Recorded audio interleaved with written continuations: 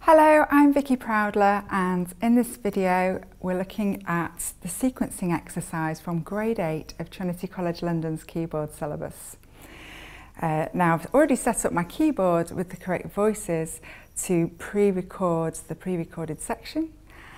That is the section with the slightly smaller stave on the music, and it's asking for Fantasia sound with accompaniment.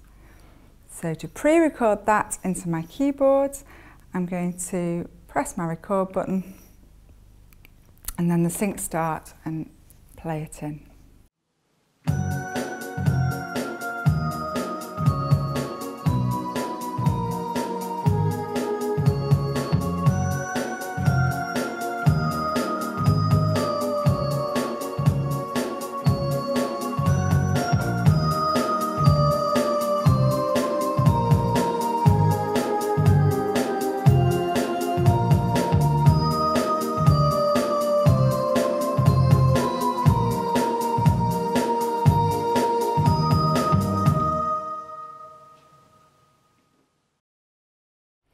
So now I'm going to set up for my live performance over the top of the pre-recorded material, and I've set up an electric piano, but on the score it also asks for sustain.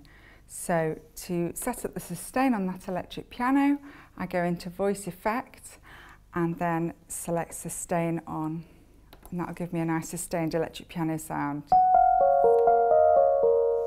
Okay. Now the balance is really important in these sequencing exercises to make sure that the live performance is really clear over the pre-recorded material, as it says at the top of the exercise. So I'm going to set my song volume right down now to 70, and then I'm going to turn up the electric piano that I'm going to be using live, turn it right up to maximum volume up to 127 so that it's really clear. And now I'm going to perform my exercise, so I can set my recording to come back on at sync start and play it in.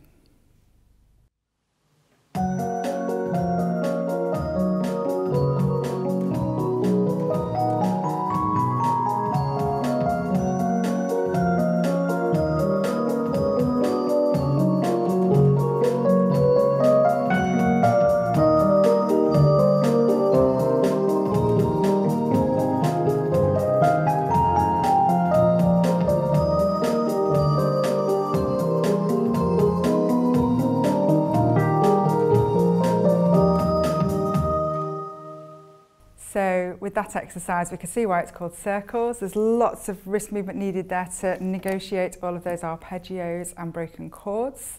There's also an awful lot of keys to go through as well, so really good for chords as well as scales.